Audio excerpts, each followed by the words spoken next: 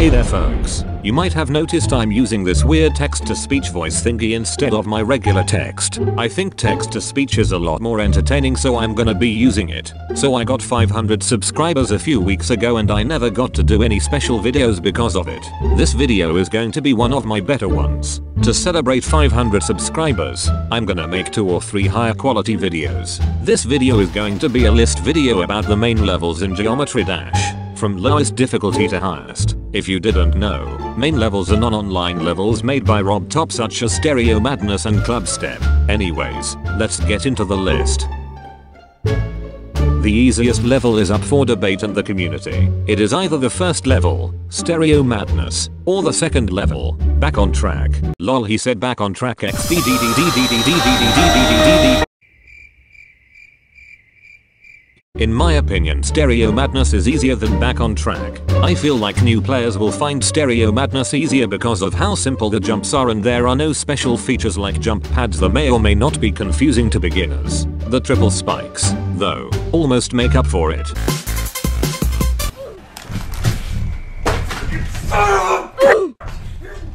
Next up is of course, Back on Track. Back on Track introduces the jump pads. It also brings up more advanced jumps and includes some tricks. This level is still very easy. Up next, we have Polargeist. I actually beat base after base before this level and dry out for some reason. But now, I think Polargeist is easier. It introduces jump orbs, but it is overall fairly easy. Oh whoop-dee-doo, it's time for an intermission. You might be thinking, hey Gia Bob, these levels are just in the level order. Well, my answer is just wait, there will be some switcheroos. Next up is Dry Out. I used to think this was harder than base after base. Funny thing is, I actually beat Theory of Everything before this level. Now that I look back, I think it was just because I didn't even try to beat Dry Out. Anyways, next up is Base after Base. Nothing to say here. Don't worry, the next few levels won't be in the same order as these. Here is the list so far. The 6th easiest level is Jumper. The reason why I put this before Can't Let Go is because it doesn't have tricky timings like Can't Let Go. The 7th easiest level is, of course, Can't Let Go. Can't Let Go is harder than Jumper because it has this hard upside down part that has many tricky timings. This part used to be insanely hard for me. Next up is Blast Processing. I was either going to put this or Cycles in this spot, but I decided to choose this. Blast Processing introduces a wave mode, and when you get used to it, it becomes super easy. This level has more game modes compared to Cycles, but I still think this one is easier. Cycles is the 9th easiest main level. The beginning of Cycles is really annoying due to its triple spikes. Those weird jump orb tricks could also be confusing to new players. Anyways, moving on. Next up is X-Step. X-Step would be easier than Cycles if it didn't have this part. Everything else is fairly easy.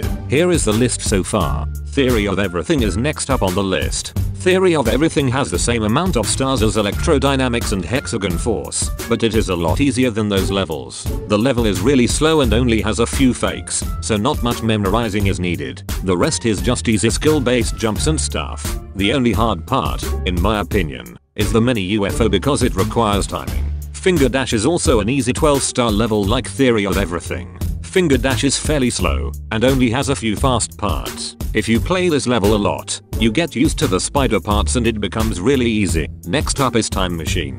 This level not only has a billion triple spikes, but it also has hard transitions. I personally don't like this level and it is really annoying.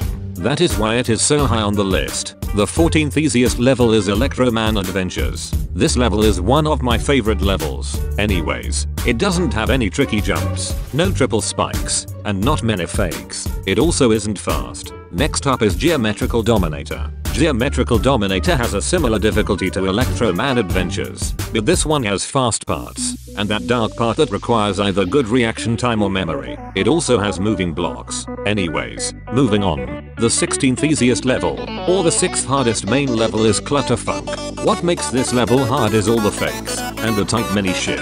There is also a tight regular ship before the drop. Overall, this level requires lots of skill. Here is the list so far.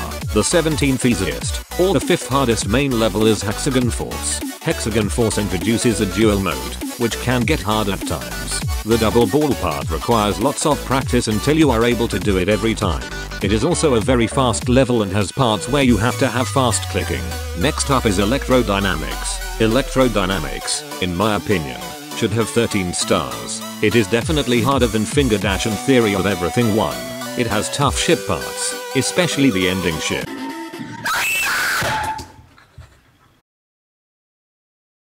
It is also very, very fast.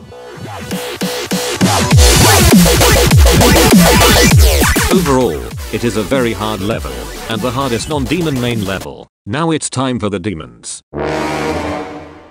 Theory of Everything 2, in my opinion, it's easier than Club Step and Deadlocked. I actually beat this level a year before I beat Club Step. There's nothing really to say here, it's just easier than Club Step in my opinion. Next up is Club Step.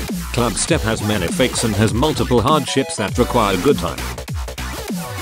There is also a mini UFO part that needs precise timing to pass. I actually beat Deadlock before this level, but I still think this is easier than Deadlocked. And of course, the number one hardest main level is Deadlocked. This level has multiple very hard parts. The wave parts require very fast, big controlled clicking. This ship part requires lots of control, and this ship part requires lots of memorization. The hardest part in this level is the dual wave. There are also some tricky timings in the robot parts. Overall, this is a very hard level, and that is why it is the hardest main level. Here is the full list. Well, that's it for this video. Thanks to my subscribers for getting me to not only 500 subscribers, but 550 now. Anyways, thanks for watching.